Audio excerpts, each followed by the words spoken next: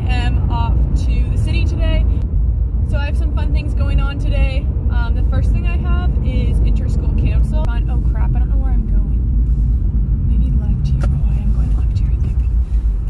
2 hours later. I got cut off earlier, kind of a fail.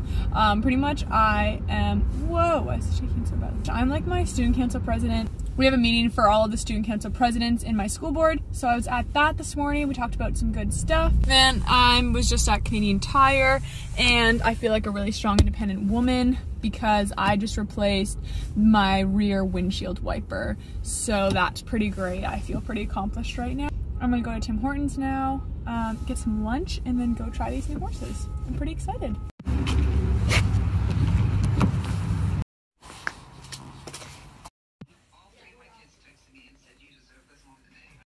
Alrighty, so this tack store had what I needed, so I'll just do a quick little haul. Oh crap. If you watch my last vlog, you know that I keep Tulip's tail in a tail bag all winter.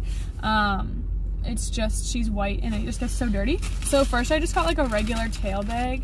At Greenhawk they were sold out, so I just needed a new one, and it's just like the full length one. I got in black. Second thing I wasn't planning to get, but it was there, so I got it anyways.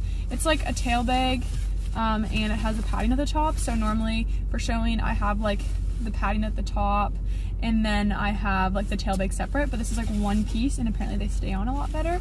So I'm excited to try that out when show season comes. And it was on sale for like literally $7. I'm going to head to try the horses now. Alrighty everyone, I'm just in the barn with Zora is her name. She's a first horseman ride. She's an off-the-track thoroughbred. I know the owners, that's why they asked me just to come a bit early because they had limited amount of time. So I just came early, caught her. I've groomed her now. So far I like her. Normally when I buy my project horses, I buy unbroke horses. I've never brought a project horse that's already broke, so it's a bit different for me to actually be like riding the horses I might buy. So we'll see what happens. Yeah.